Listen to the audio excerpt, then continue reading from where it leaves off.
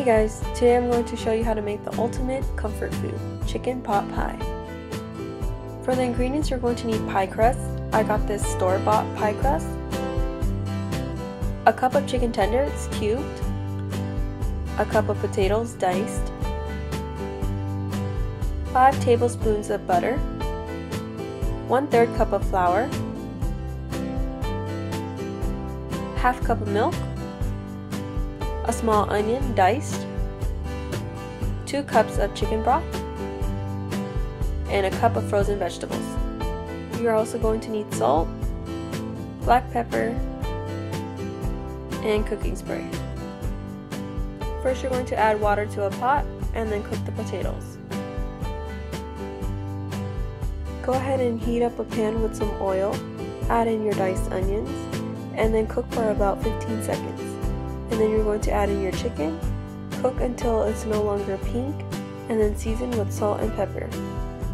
When the chicken is all cooked, you can go ahead and place it into a plate and set aside.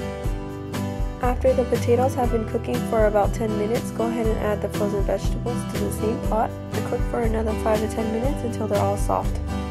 Next, you're going to melt butter in a pan. Add in the flour and combine.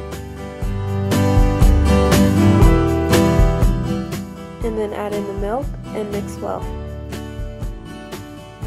Season with black pepper to taste. And then you're going to add in the chicken broth and mix well until it's fully combined. Now add the chicken to the pan.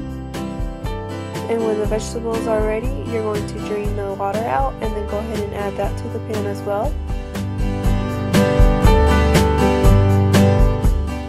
Then season with salt and pepper to taste.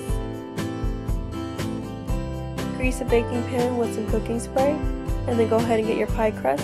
Take one layer and then put it on the bottom of the baking pan, making sure that you push the sides towards the pan so that it sticks. And then you're going to fill it up with the chicken filling. Then get the other layer of the pie crust and then just place it on top. Making sure that you tuck it in with the other layer, and then just go ahead and make some folds all the way around.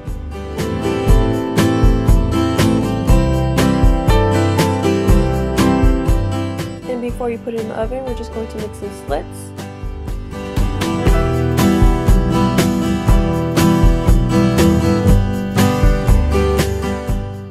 Bake the pot pie at 425 degrees for 30 minutes.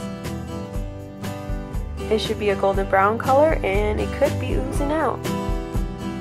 Let it cool down for a little bit and then you're ready to serve. Enjoy!